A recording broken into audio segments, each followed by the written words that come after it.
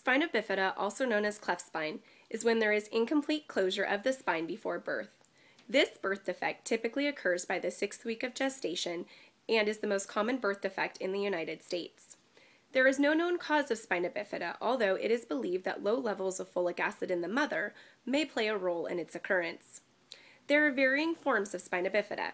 There is spina bifida occulta, where the bones of the spine do not close, but the spinal cord and meninges remain in the spine and the defect is covered by skin. There is also meningoceles, in which the tissue covering the spinal cord sticks out of the defect, but the spinal cord remains in place. Myelomeningocele is the most common type of spina bifida. It is characterized by an incomplete spinal canal in which the spinal cord and meninges protrude from the infant's back at birth.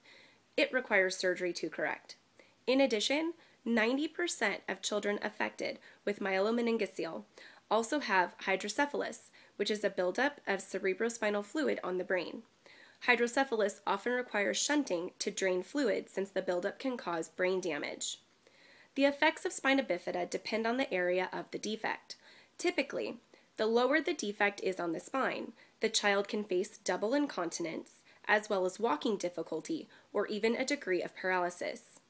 The higher the defect on the spine, the chances of incontinence are less, but the walking difficulty and degree of paralysis are greater. Children with spina bifida suffer from nonverbal disabilities such as disorganization, math and writing difficulty, and inability to recognize social cues. These students also tend to be very social. Despite the physical incapability this birth defect can cause, it often does not affect children mentally.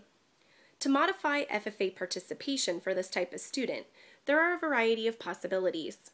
If the student's needs require them to refrain from physically attending FFA activities, they can always participate in simple things such as dressing up for FFA Spirit Days. Most FFA events are held in handicap-accessible places, which enables this student to attend almost any event. I would definitely encourage them to attend regular meetings. To assist this student in utilizing their verbal powers, they could be the announcer for the donkey basketball or section basketball game. I would also encourage them to participate in public speaking events, especially the impromptu contest, as the contest is short and the memorization of long speeches isn't necessary. Since it is recommended that this student can benefit from group interaction, I would recommend that they be part of the Ag Leadership class. They would spend the school year being a part of the most dedicated FFA students who plan and carry out the events for the year. Or they could join a committee such as community service, program of activities, scrapbook, or 3rd grade field day.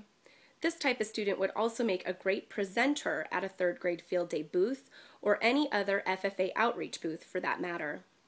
I'm not so sure that modify is the correct term for what can be done in FFA for a student with spina bifida or any other exceptionality. We simply need to help them find their strength in the organization so that they can shine in that respect. As Temple Grandin would say, they may be different, but they are not less.